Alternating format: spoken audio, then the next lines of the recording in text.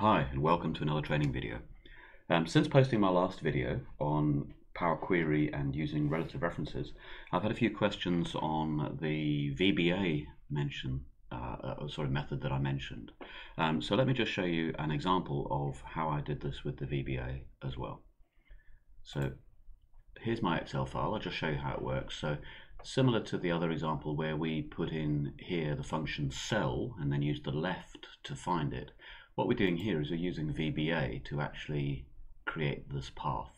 Now, at the moment, it's the path that was in there the last time I saved this file.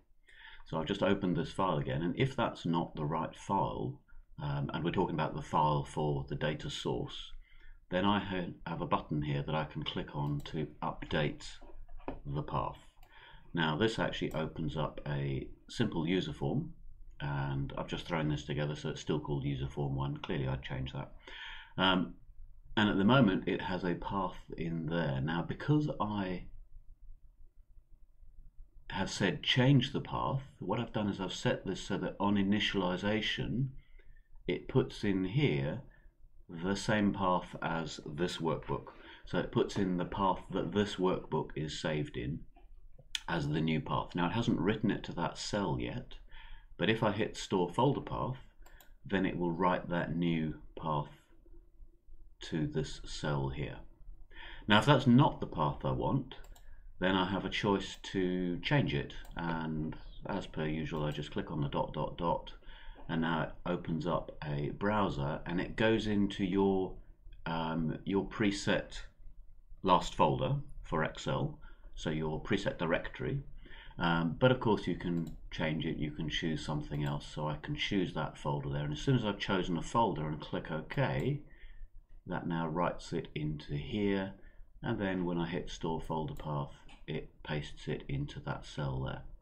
Now you'll notice I've got that cell selected and it's got a named range associated with that cell, so the named range is data folder. And why that's relevant is if I go into my queries and connections, over here I have a query. I'll just bring Power Query onto the same screen.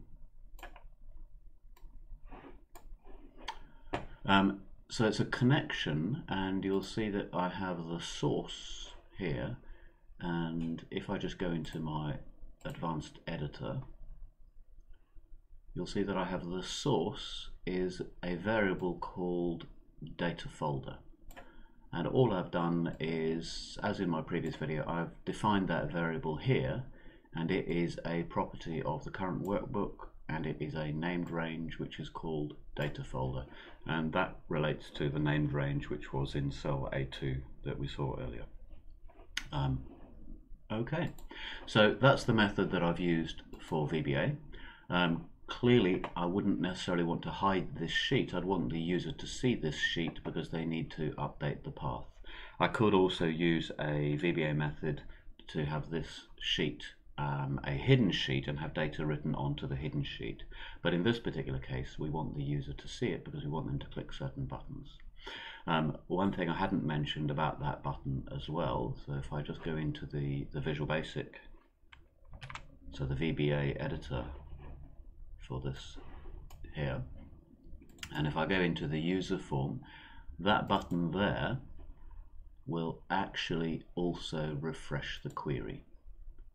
So once it's done changing the value on A2, it then automatically refreshes the query as a part of this code.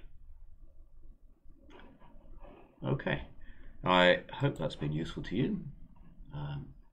Once again, thank you for listening.